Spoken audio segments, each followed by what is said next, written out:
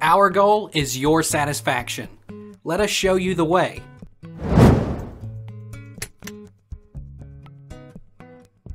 Why is my Samsung TV not showing Bluetooth devices? If Bluetooth is not pairing or connecting on your Samsung TV, try restarting your TV and other device completely. To do this, simply turn off both devices and allow them to totally shut down before powering them back on and attempting to connect or pair to Bluetooth again. Why won't my Samsung S21 connect to Bluetooth? That is possible by tapping on the settings gear, cog icon next to the Bluetooth device you're having issues with. At the bottom is an Unpair option with an icon of a garbage can next to it. Removing the Bluetooth device from the Galaxy S21 this way could resolve the issue you're having with automatic pairing.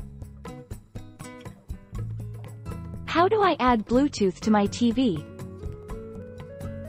The process is the same for both Android TV and Google TV. From the home screen, go to the Settings menu and select Remote and Accessories. Choose Add Accessory and put your Bluetooth headphones into pairing mode.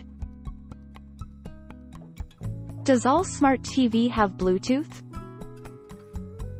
Yes, many smart TV models today come with Bluetooth built in. Sony, LG, Samsung, Toshiba, and Hisense all make Bluetooth-enabled smart TVs.